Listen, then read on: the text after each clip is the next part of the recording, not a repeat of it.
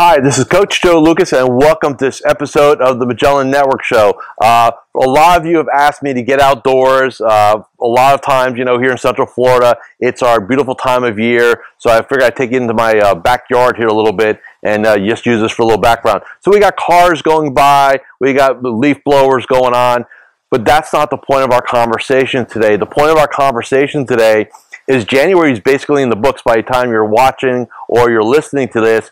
And let's face it, this is when the shine of the new year fades.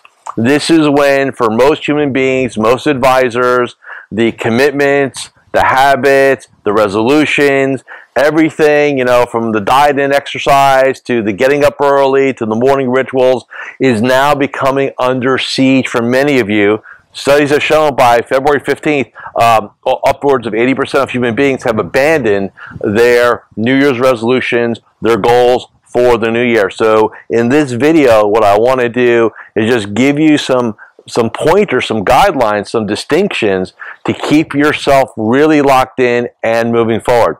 So let's get into it. Number one, accept the fact that this will be a grind. So where you have the energy and the enthusiasm of a first couple of weeks, now we're into habit and discipline and commitment mode. And that requires a different mindset. It requires a commitment. So your language, your internal dialogue, how you frame things to yourself really does matter. For example, if when you started the year off, you say, I'm going to go to the gym every day, I'm going to get up every day, I'm going to do this, I'm going to do that. The terms I'm going to do are terms of congruency, terms of power. Now, 4 weeks later, it's like, well, I really should get up early. I'd really like to get to the gym. I would really like to do this.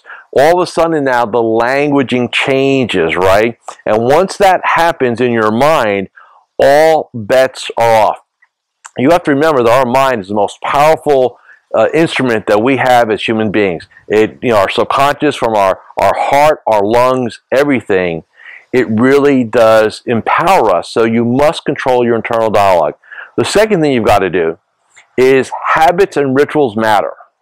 So what you need to take a look at is, am I executing in the morning? So the first thing I do when I'm dealing with a client and they get a little off their game, the first conversation we're going to have is a conversation of their morning ritual, or in our game, the Magellan Morning 8. And if we're executing our morning ritual, controlling the first 45 minutes or so of the day, the odds of you having a great day are radically increased. They're just radically enhanced. So the second thing you want to check in after you do your conversation with yourself, are you keeping your morning ritual absolutely solid? Next, are you executing and operating with a daily game plan? So again, getting back into the habits and our rituals and our infrastructure. Like I said, in January, you can work off of adrenaline and commitment and resolution, but now what you have to work off of is a plan, a game plan. So are you going into your day, each and every business day, with a written daily game plan? We call it our Magellan Daily 5. Are you doing your contacts? Are you setting your meetings? Are you talking to your clients and prospects about referrals and introduction? Are you tracking things? Are you playing the game that's necessary? So again, it's going to come down to how you frame each and every day.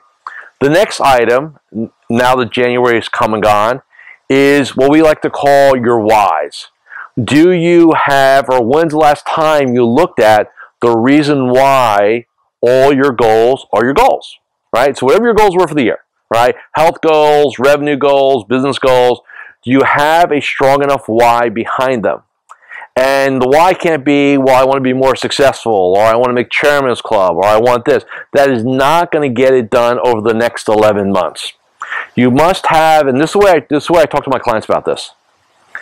I need them to explain to me and give me their why like I'm a venture capitalist, like I'm an angel investor. I want to invest in you. But if you can't pitch me your why in a powerful, articulate, congruent way, you don't believe it yourself. So why should I believe it? So you got to make sure you have strong why. Now would be a great time to go back into your game, back into your goals, and take a look at those whys. Are they really as powerful as they can be? And then the next thing we want to take a look at is, our environment. So our business environment, are we orderly? Is environments either propel us to go to higher levels or they hold us back. So your office environment, does it inspire you, or does it look like a train wreck? Does it look like almost like a CPA's office on March 28th or something like that? If you walk into a chaotic environment, your mind is going to be chaotic. So if you haven't done so by now, make sure you stop, take a day, cancel or don't schedule anything, shut your phone off, don't open up your email, clean and organize your office. And for some of you, that's not even enough. You have a negative anchor or negative association to it. And if that's the case, what you need to do is, if you can't change your office, like you can't physically move, right, then you want to at minimum redecorate, refresh it, make it so it feels different. That could be maybe moving your desk around, reorganizing the furniture, changing the pictures, maybe painting, maybe different lighting. I need it to feel like when you walk in, it's not your old office. Old office, old mindset, old office, old habits, old office, old rituals. We want to get away from all that, okay? Critically important. And then the last thing is your associations. So who do you hang with? Because here's reality. If you're trying to elevate your game and make great strides, but at the end of everything, you're hanging around the same negative people, you're hanging around the people that give excuses, well, here's why we're not successful, look at our firm, look at compliance, look at management, we get no resources, and you buy into that pity party, right? You buy into that psychology, you'll never elevate. So sometimes what you need to do is you need to, in essence, extricate yourself from these relationships. And it could be as simple as, hey, look, you know what? I'm not going to hang around the water cooler, so to speak, or the coffee room, or I'm going to close my door. I'm going to control my environment, or I'm going to work from home more often, whatever you need to do. But you got to ask yourself, the people that I interact with on a daily basis inside of my business game, do they support me? Do they nurture me? Do they propel me? Do they help me get to that next level? Or are they dragging me down, right? Are they holding me back? Or is there nothing there? So again, these are some things after January comes and goes. Your conversations, your morning game, your daily game, right? We need to look at all those things. Your habits, who you hang out with, your why. Now is the time to really, now that 30 days is gone, revisit all these. Like, I'm almost asking you to do a second business plan, or if you've done a business plan, especially if you've done our program, go back and take a look at it and make sure it's still relevant. How many advisors, how many human beings in general set goals, do a business plan, and then they never look back at it? I've seen this in my entire career. Advisors will take a day, 2 days, or sometimes they'll just write some stuff down. It's like they think about like a tax return. Okay, I check a box, I got this done for the year, and then they file it away and you never see it again. I want you to take out your goals, your business plan, and I want you to relook at it.